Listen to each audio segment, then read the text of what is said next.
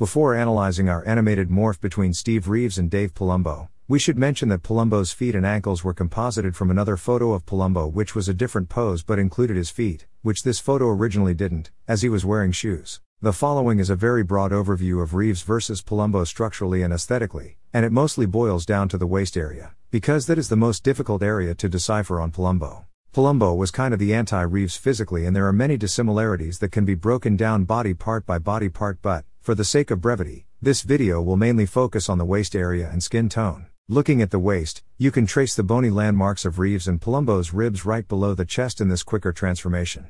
It's hard to tell exactly how much of Dave's wide waist is due to ribcage size, how much is muscular development, how much is some form of distension, or possibly other factors. In this double biceps pose, Palumbo's lower ribs appear to flare out. In this image, there appears to be bone structure contributing to waist width, even though Dave didn't appear to be this barrel-waisted earlier on in life. Dave appeared ecto-mesomorphic in this apparent college photo, and Steve Reeves looked very mesomorphic, and very aesthetic, in this photo at around 18 years of age. Beyond Palumbo's larger ribcage and waist area distension, his external obliques bow out well beyond his pelvis. Notice with Reeves that his oblique area is actually a little narrower than his narrow hips. Here's an earlier Palumbo photo showing narrower obliques as well as less abdominal distension.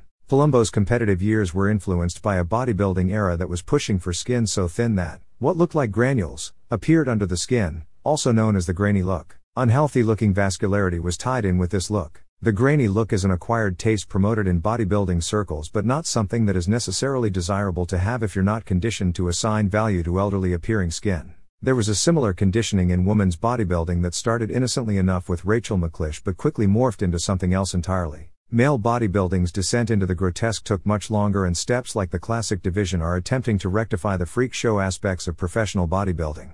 But the amount of supplements necessary to compete, even in the classic division, reduces the genetically gifted gene pool to the best of those that are willing to subject their bodies to the unhealthy, life-shortening, and experimental protocols required to be competitive. It's become kind of a trade-off. You can either have the people with the best genetics competing, but they draw the line and take considerably less supplements, or as it is now, have the people with the best genetics, but specifically the best genetics of those that are willing to risk seriously harming themselves as well as willing to endure the aesthetic complications of experimentally trying to simulate muscle. After Reeves stopped competing, he lost muscle size but still looked like Reeves. He maintained his structure. After retiring from competitive bodybuilding, Palumbo no longer maintains what was at least partially perceived as his basic frame. Sure, Palumbo had a lot of muscle while competing, which you'd assume that he'd lose after ceasing what activities contributed to his competitive bodybuilder look. But most of what appeared to possibly be a jumbo structure somewhere under all that muscle isn't consistent with how he looks structurally now. Steve Reeves died at 74 but maintained a strong look throughout his life.